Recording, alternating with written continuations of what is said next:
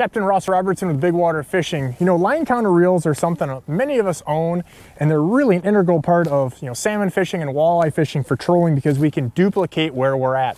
But one really overlooked aspect of line counter reels and where I've used them is actually in saltwater or like vertical jigging for lake trout, where you're fishing and suspended just like we are with the boards or something like that for walleyes, but where I can actually drop that jigging spoon or live bait directly below and get to exactly the same depth time after time. This is really big deal when you're fishing like snapper and smaller saltwater species like that.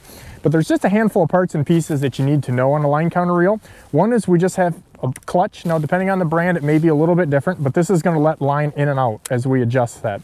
We've got a spool brake, just like we do on a regular line counter. That's going to affect how fast that spool can go.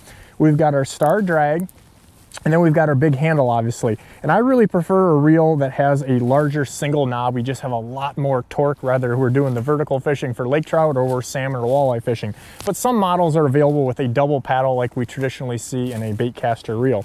Then the next thing we're gonna have over here is just simply the line counter itself. And while, again, they all vary slightly, basically we just push this in to zero it, and then the line goes out and it's gonna show you the numbers on there. Then the last thing we've got on there is just simply the clicker. That's going to allow to have some tension on there so that you can let things out without the spool blowing up on you. It's a nice little audible alarm also, so if you're not paying attention for catching the fish.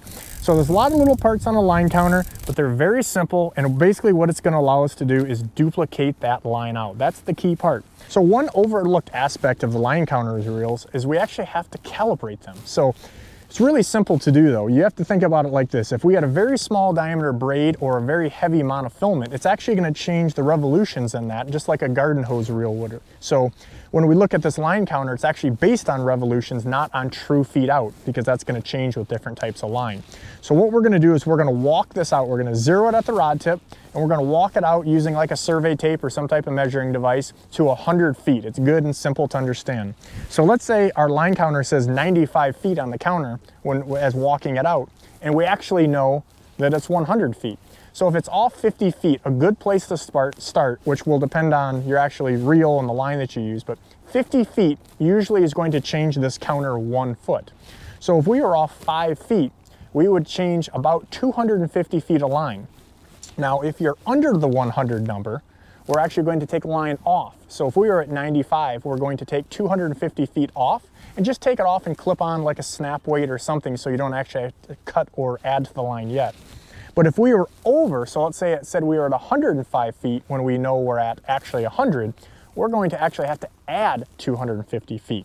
And that's a really good base to kind of get you figured out where you're going to be. And once you have these set, you're just going to actually put the exact same amount of line on when you're changing or what have you in the future. So we're going to actually not have this reel fully full, as you can see, because I'm using 10-pound monofilament here. And so this reel's probably designed for like 20 or something much larger. So you can see how much less line is off the lip of the spool. But that makes this exactly 100 feet at 100 feet. So calibrate your reels before you use them so the counter's accurate from one rod to another.